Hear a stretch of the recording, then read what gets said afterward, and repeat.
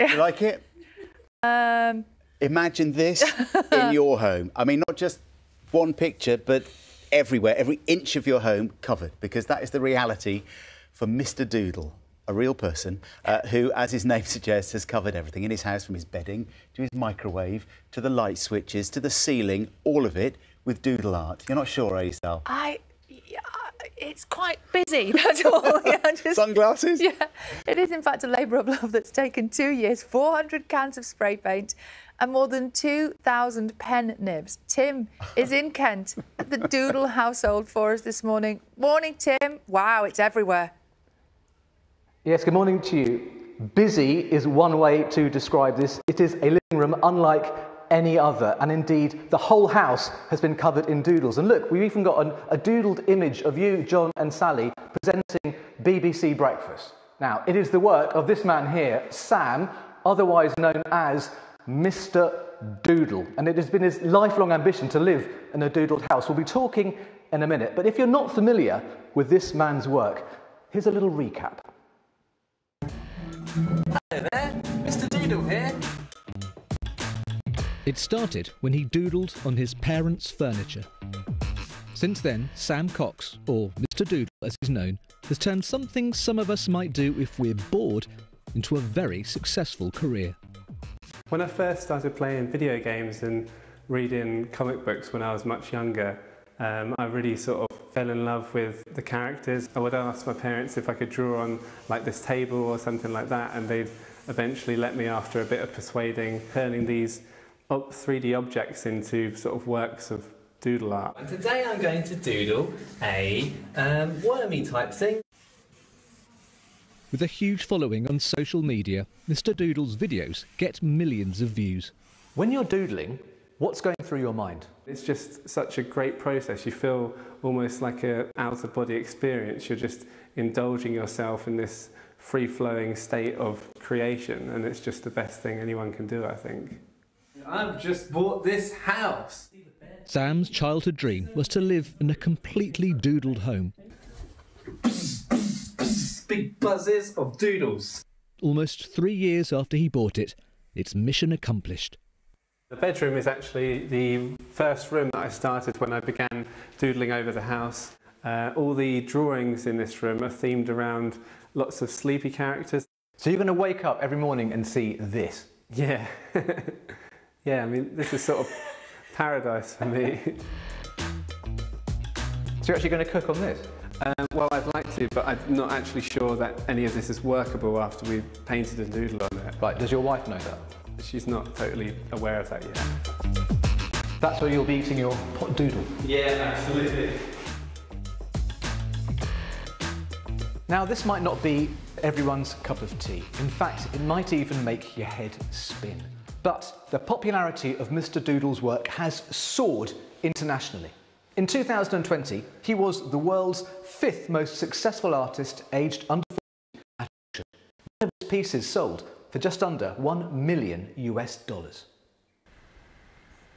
And some people have spoken about you in the same breath as Banksy. What's that like? I really love Banksy's work, but I try to be different to him in a way, because I don't want my work to have any political meaning. It's meant to just be joyous, fun, happy, non-political doodles. A home like no other, a unique approach to DIY. Doodle it yourself.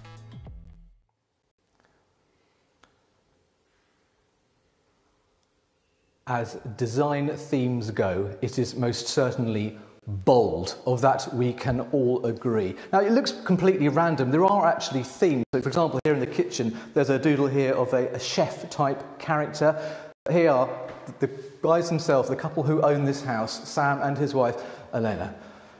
Wow. A lot of people will be watching this, Sam, and thinking, what on earth have you done to this house? How much time and money have you spent on this? Convince them that it's worth it.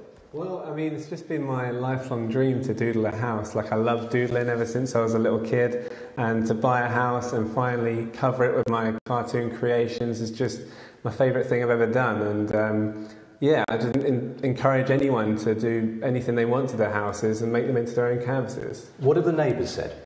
The neighbours have been quite supportive, actually, yeah.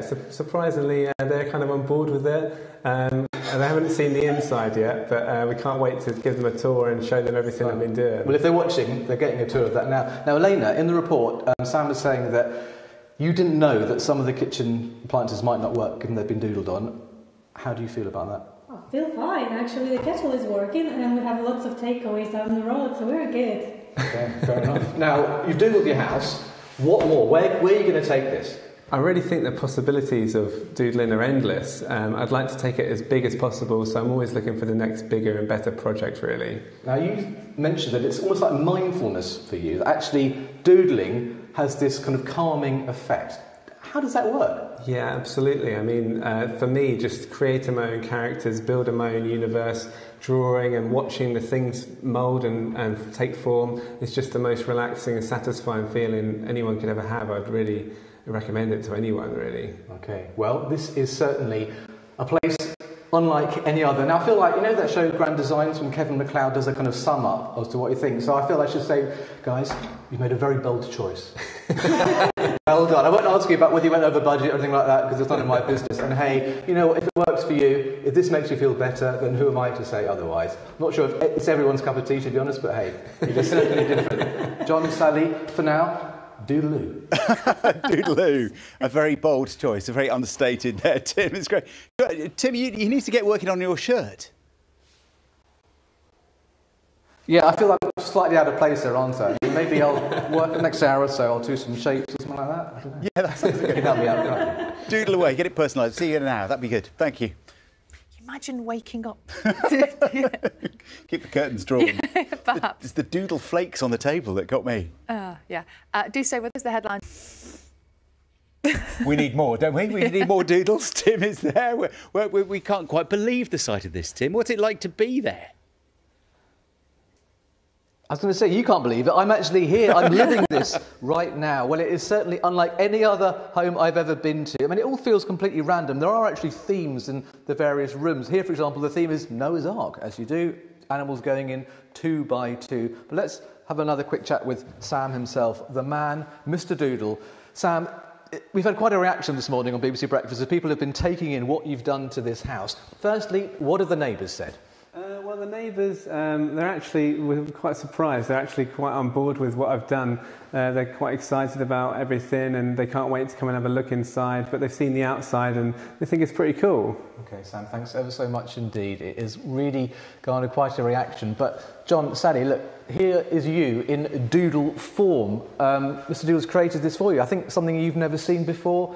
John, Sally, BBC Breakfast, from the house of Mr Doodle, Doodle-oo.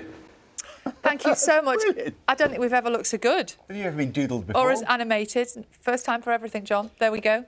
It's time for us to doodle off. That's it from us from Breakfast.